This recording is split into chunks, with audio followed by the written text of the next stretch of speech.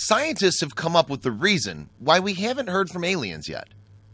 Alien believers from all ages and countries. This concerns you, and you probably won't like the news, but here it goes. Scientists say that they found the reason why we haven't heard from aliens yet.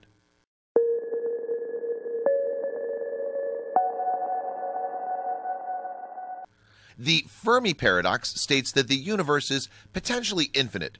It should necessarily be teeming with life. So why have we not found any evidence yet?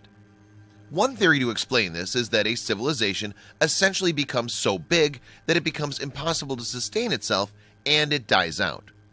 With the universe being 13.8 billion years old, man's earliest ancestors have only been around for about 0.36% of this time, and modern humans considerably less. This implies that civilization is likely a head start of at least millions of years on us, meaning that we still probably seem like chimps in comparison. But due to the technological advances made in the last century alone, a mathematician has calculated humans are likely to be contacted by aliens within 2 millennia. And then there's another theory that's far less exciting, the idea that there's no more life in the universe. This has been the panorama between positions for a long time.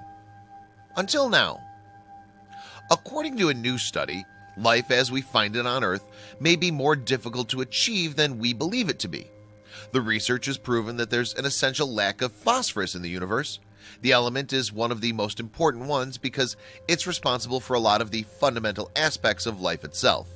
Mainly, it helps us to move energy around our body and also forms the foundation of our DNA. The findings suggest that it's almost impossible to sustain life without the element in massive amounts, and that any life that could form on a planet would shortly die. But the research now shows that if we have enough on Earth, it's because we live near to a supernova, and it gets even more complicated. Phosphorus in the universe comes out of the explosion when a star dies, but the typical supernova might not have the right conditions to create it. So it seems that we're more than lucky to be alive because we're not only close to a supernova, but we're close to the right supernova.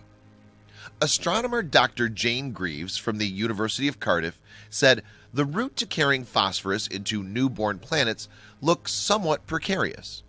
We already think that only a few phosphorus-bearing minerals that came to the Earth, probably in meteorites, were reactive enough to get involved in making proto-biomolecules.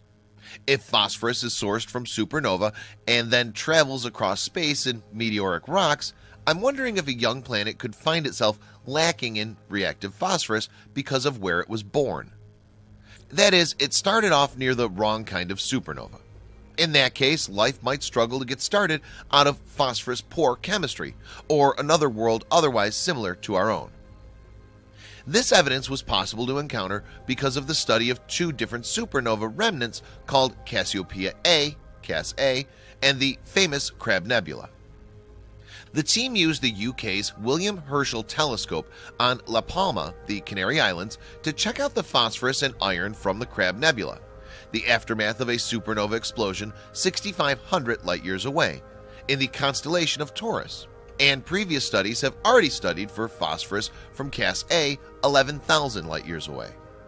Comparing those 2 studies, researchers came up with a surprising discovery. The amount of phosphorus was much smaller in the Crab Nebula in comparison to Cas A. Dr. Phil Segan, another of the Cardiff astronomers, said the 2 explosions seem to differ from each other, perhaps because Cas A results from the explosion of a rare supermassive star. Is it possible that we're just a rare coincidence in the universe that made us be? It is strange that until now we've not heard from any form of intelligent life. The findings were presented at the European Week of Astronomy and Space Science meeting in Liverpool. The scientists now plan to continue their search to see if other supernova remnants also lack phosphorus. Either way, in our cases, we can just say, aliens, I want to believe.